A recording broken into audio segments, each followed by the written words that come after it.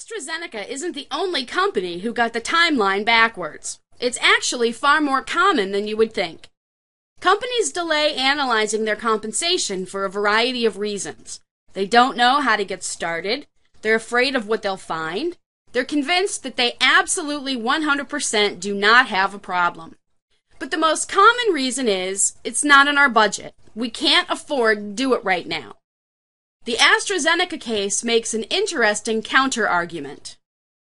As a result of a settlement decree, they're going to have to do the statistical analysis anyway, in addition to paying the settlement amount.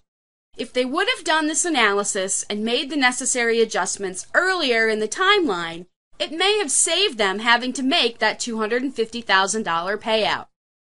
It's been my experience that a lot of matters that resulted in litigation or in regulatory investigation could have been prevented if the company did some kind of